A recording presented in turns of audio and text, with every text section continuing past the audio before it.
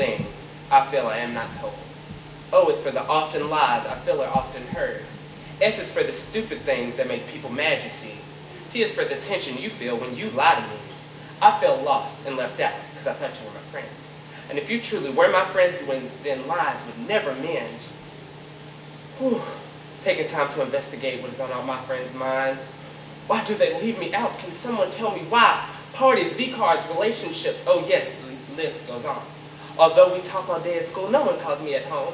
Is it because they think that I'm going to criticize their lives? Because quite frankly, I don't care if it don't interfere with mine.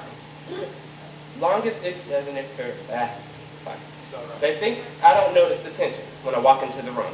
So I try to set myself away from them, because I am not their muse. Why do I have to be the outsider? Why am I left out? I try to shut it out, but in my mind I have no doubt that they are just jealous.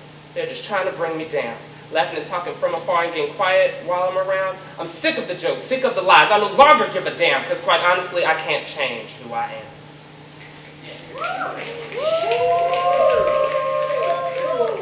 Ode to my flaws. My ode is to you, dear flaws, because you make my life complete. You make me who I am and who I one day want to be. I'm gonna flaunt my imperfections, regardless of the fact that I may get talked about and decide to take it back. My skin is oily, my lips are big, my personality is way too much. My nails are short, I'm way too thin. My face is rough to the touch. My body is so wrong that it's right, although I hate the way it's proportioned. I close my eyes, look into the mirror, and in my mind I look distorted. I attempt to smile, but quickly stop because of the sight that I see. I wish I looked better, but I'm not bothered by the thoughts that make me me. Even though I'm disgustingly hideous, I'm conceited and at most narcissistic. My sedity ways and my cockiness hide my true characteristics.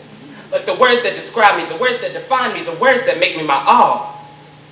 I've said it before, and I'll say it again. This ode is to you, my dear flaws.